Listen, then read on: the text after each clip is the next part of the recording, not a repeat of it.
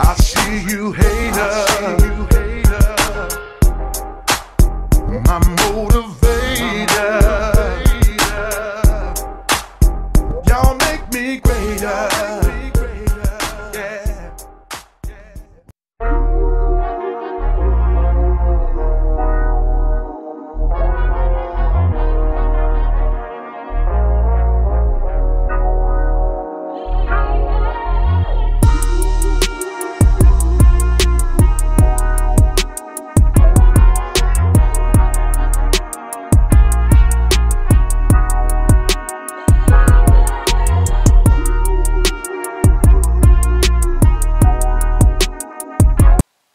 Back on the 1987 Monte Carlo SS, and what we got the T-top area has rust in some spots, like here.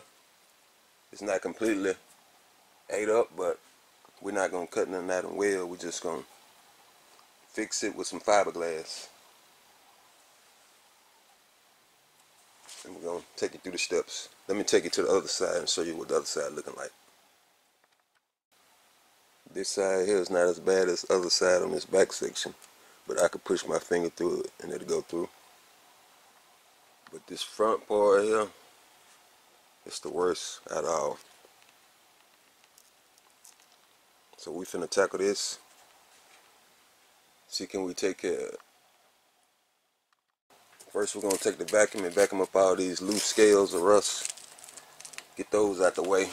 Then we can start cleaning up the metal. Since all those loose scales up, we can see what we're working with a lot better now. Let me take you over here and show you what we're going to be using to clean it up with. To clean up the metal, we're going to be using these wire brush attachments. This one here attached to a drill, like I got here. I also got one that attached to a die grinder, and I think I'm going to use this one because it's more powerful than this drill.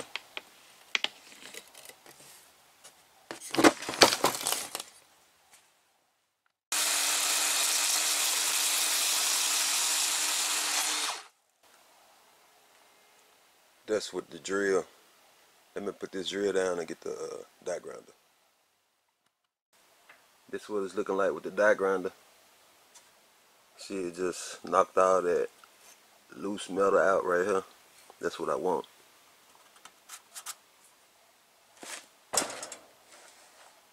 Just gotta finish it on up. This is what it's looking like after the die grinder with the wire brush.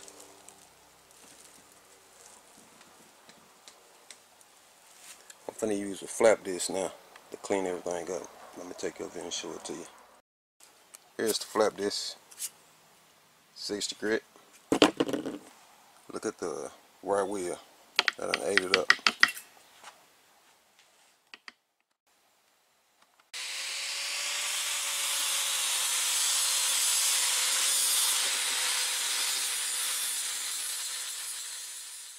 Finished with the flap disc.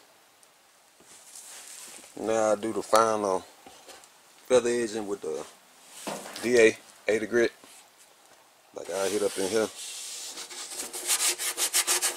That's just a stain, that ain't no rust there. Then I feather edge this back here.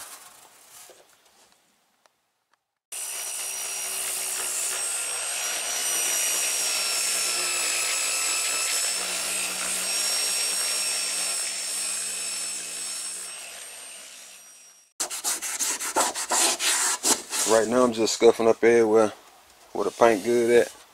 So when I start spraying the primer, it'll have something to bond to. It just won't be sitting on top.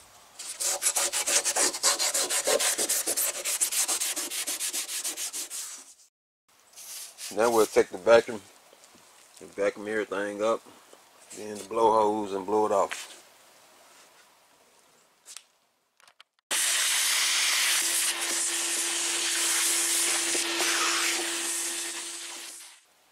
Alright, it's good to go. Got it cleaned up. Also sanded this area here. I'm going to go ahead and prime that once I start priming it.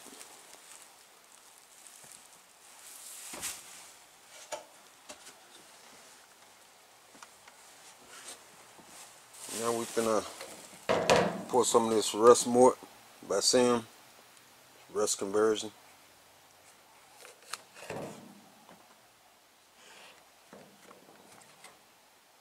Got a chip brush. I'm gonna brush it on with the chip brush. Got a little bit in the cup. This here gonna remove and convert rust prior to applying body filler, primer, or top coat.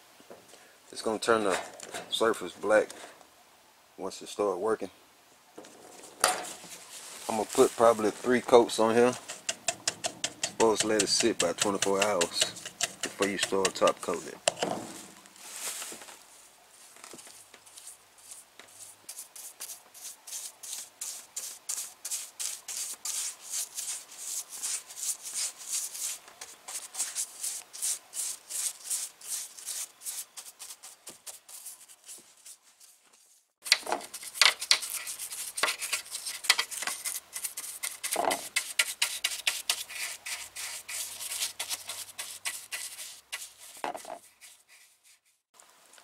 Okay, I'm ready to move to the next step. As you can see, it turned all the rust black.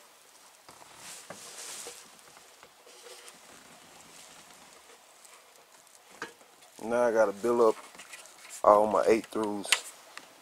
And what I'm gonna use some fiberglass. Got some fiberglass mat, some cloth here, fiberglass resin. I'm just gonna cut out some pieces. I'm gonna try to put this on the back side so I have a little room on the front to put some fiberglass filler. I'm just gonna do it a step at a time because I ain't gonna be able to make this form with one piece of fiberglass. I just put this back side first and let it dry. Then I come and put the top. Then I do the lower part. What I did, I just reached from the back side and put some fiberglass here. So when I put the filler, I have something to, I have a backing. Let me take it to the other side and show you that. I'm gonna have to do it probably in 3 steps, maybe 4. See, I put the fiberglass on the back side of that lip there. I didn't want to put it on the front because I want to kind of build it up with fiberglass filler so it'll be sturdier. So once that's dry, I'm gonna come back and do another piece along the top, then probably this piece. And on this here, I just stuffed balled some fiberglass up and stuffed it in there. Once it dry, I trim it out, then I have a good backing. See, I'm building up a little at a time. I got this bottom piece in now. And this paper is just wax paper. I'll pull it out once it dry because fiberglass, where that resin don't stick to wax paper. And I can easily pull it out. Then I'll do this top section. Maybe a piece there.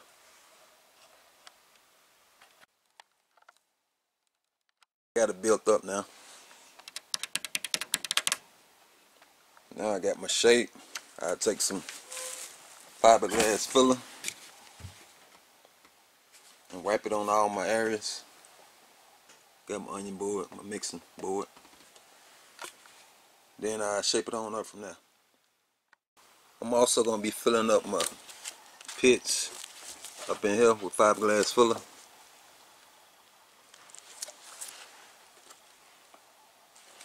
Like this area here.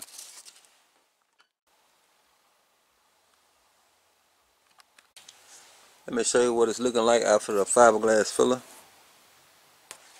on all 4 corners.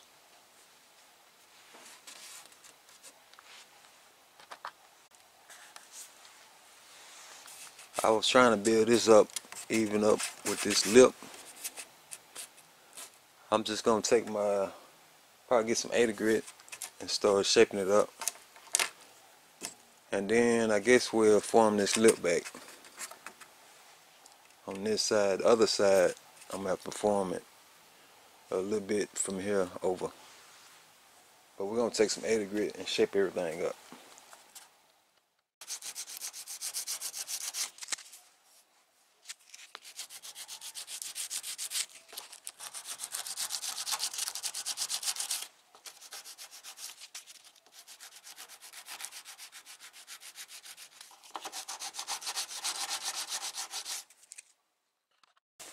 just knocked my areas down with 80 grit. I still got to go back and fill the imperfections with filler. But now I'm just working on my lip, just using cardboard. As you can see, I got a strip cut out right here. I just try to get that same shape up in there. Then I'm going to go back and get some masking tape and wrap this cardboard in masking tape. Wrapped it in masking tape. Still sit down up in there. Now I'll take some fiberglass cloth. Some old cloth, but it'll work. It's a lot better working with this instead of the fiberglass mat, because that fiberglass get everywhere with that. I just want something to make me a lip, and I'm gonna wrap some around this here. It don't have to be completely around it, but I'm gonna go back and cut it once it harden up. I just really need that much on the top, and I'm gonna keep the bottom on just for strength. See, I got the cloth just shoved off up in there, and I'm gonna put this in. You probably get where I'm going now. Then I'm gonna wrap this around and tape it off so it won't move. I just took a razor blade and just trimmed that part that off. So it'll sit down in there like that. Now I'm gonna mix up some fiberglass resin, and I'm gonna soak this lower part. Once I finish coating this bottom half here, I'm gonna lay my cloth back on top of it. Then I'm gonna put some resin on top of the cloth also, just to soak it in.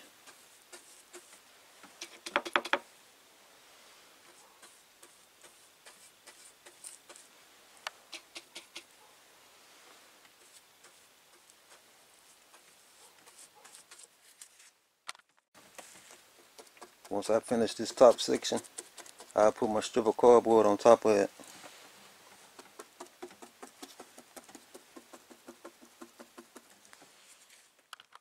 I tape that back section down, then I'm going to overlap my cloth. I'm going to tape it down though. Alright, now I'm going to coat this. I don't have to go farther than this lip here. I'm just going to go up to this tape with fiberglass resin, just so that'll strengthen up that lip. Alright, got that taken care of. I'm going to let this sit overnight, then I'll move to the next step. But I got a little section over here that I got to do from here to there. I'm working on my lip now. As you can see, I put a piece of cardboard, something like this here. I'm going to put this on this side, because I got to build that part up. Just going to be like this. I just got to tape down, keep it in place. Then I'll take me some fiberglass filler, and I just put it on this outer edge up to the cardboard. Wrap it around from the bottom just to strengthen it up. Glass filler applied. Just gotta let it dry. Then I'll start shaping it up. Filler dry. Now remove my masking tape and cardboard and start shaping it up.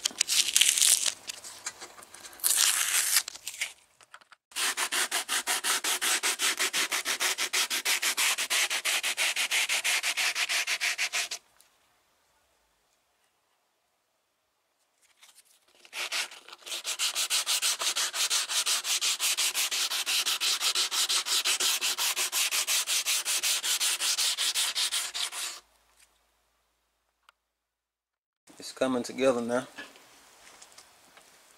I just got to feel all the imperfections. I'm going to wipe some glaze and putty along here and somewhat smooth as out up here. Same way on this side. Also on the other corners. Just gonna use this Dolphin Glaze by U-Paul. Mix me some up. Glaze and put it down. Now before I start sanding this, I gotta drill a hole back out. Gotta drill this hole here back out. Also, I got one back here.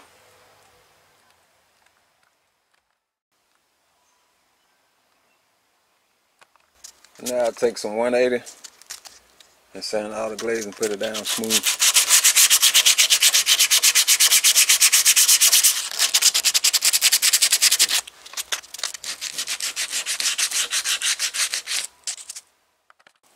I pretty much got it sanded down.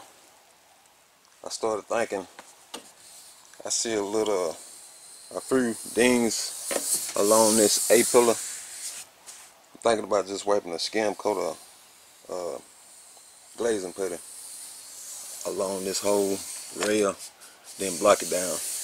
Then I could hit that when I start priming everything else. Also this back section, I might as well go ahead and do the body work on it. I don't see no dings right now, but once I prime it, I should be able to see them. So I'm gonna hit this with the DA, scuff it up.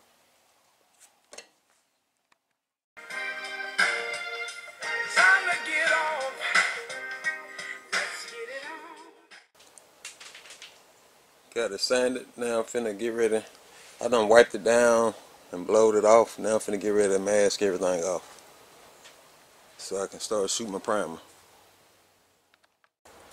Masking taken care of. Now I mix up my epoxy primer. I'm epoxy primer the repair areas first. Then I'm gonna come back with some high build primer after that.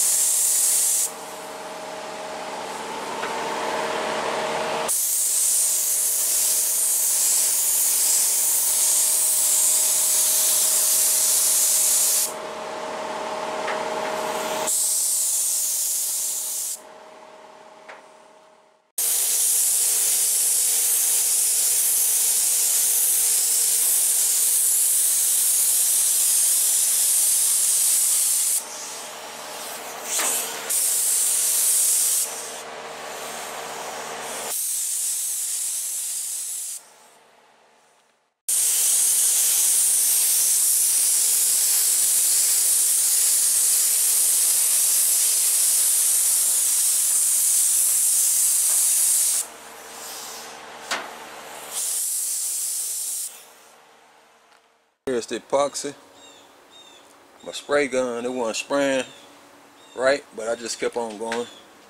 I ain't feel like taking all the prime out and trying to figure out what was wrong with it. I just kept going. Took me a while to do because it was the spray pattern was off. Let me take it around to the other side. I put about 3 coats of epoxy on it.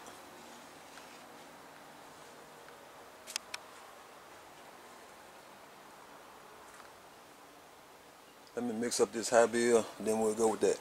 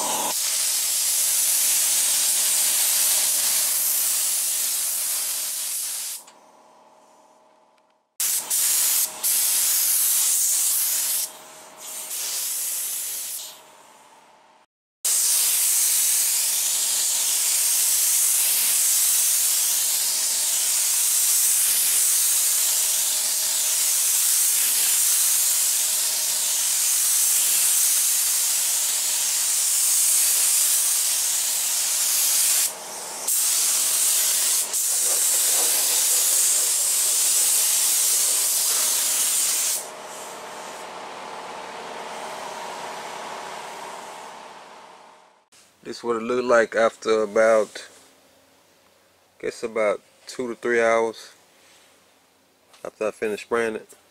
Now you can see the imperfections. It's got one there, some pinholes here, also along there.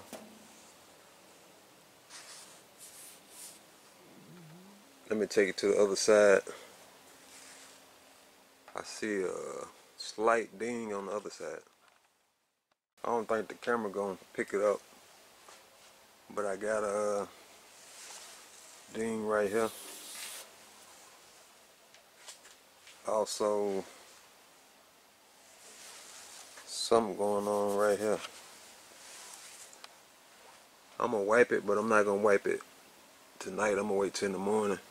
Make sure this primer fully dry because I don't want to wipe it. If I wipe it now, I could trap them solvents inside and it'll just mess up. So I'm gonna wait till in the morning and do my wiping. But I think I'm gonna go ahead and spray some guide coat on it since I know where them 2 spots at. I'll mark it with a pencil or something, maybe a marker. Yeah, I got one here.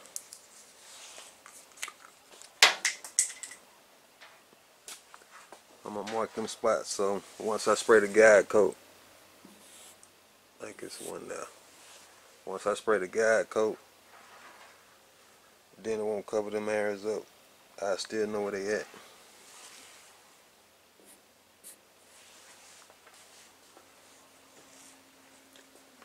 But I think that's about it on that. Up here, it's little minor pinholes, but I'm not gonna worry about that too tough. But I'm still gonna sand this with 180. I'll probably put some guide coat on it also. Guide coat time.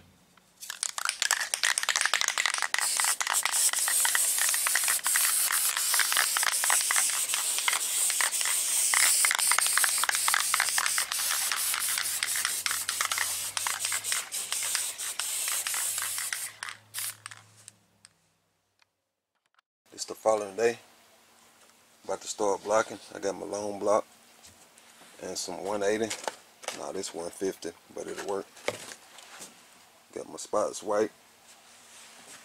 Got some 1-part glazing putty over here on them pinholes. Also up in here, which all this gonna be covered up, but I'm gonna sand it anyway.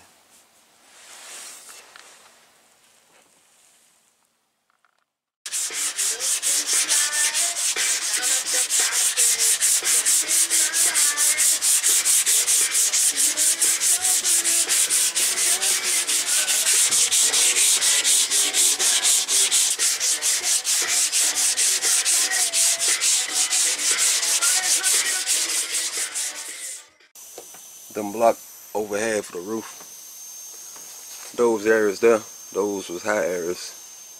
I'm cutting down into the epoxy primer, but it's flat now. And them spots with little minor pinholes, I just put some 1-part glazing putty on that. I'm gonna go back and hit that with the block. Also, before I start blocking this spot over here, I took some 80 grit on a small block and just knocked it down somewhat flat with the surface because it's a lot quicker than trying to start out with 180. Now I'm gonna blow it off. I'm gonna take some guide coat and just spray it over this filler area so I can block it even with the rest of it.